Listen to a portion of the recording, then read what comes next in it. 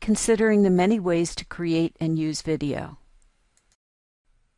The use of self-created videos is widespread and important, from the now famous YouTubes to teacher-created student-safe versions, and there are video channels for science activities, and of course Facebook has a way you can upload videos as well. Given the universal appeal of making videos, there are a number of ways that you can do this. First of all, most computers today have built-in webcams, and you can create a video right in front of your computer.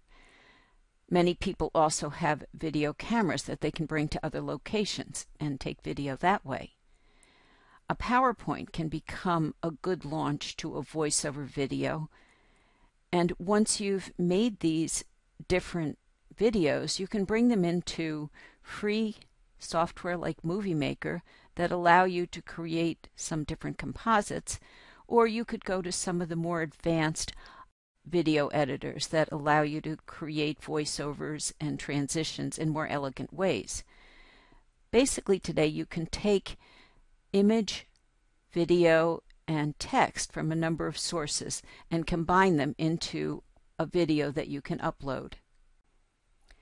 There's really no end to what you can share through video. You can begin by making your own stories and examples and upload those.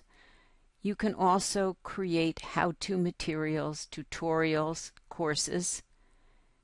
You can have interviews of famous people or family and friends. And with the editing software today, you can create composites of all of these different types of videos. Although creating a video isn't difficult, you want to be fair to your audience and begin by planning. And that can mean creating a storyboard, the visual images you might want, writing a script, and then testing this out.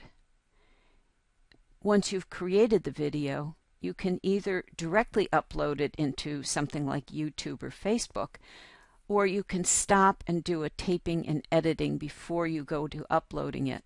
Today, you can do some pre-development work before you upload using things like Movie Maker or Camtasia, which is more sophisticated. And even when you're in the editors, such as in YouTube, you'll often have ways to annotate and enhance your work.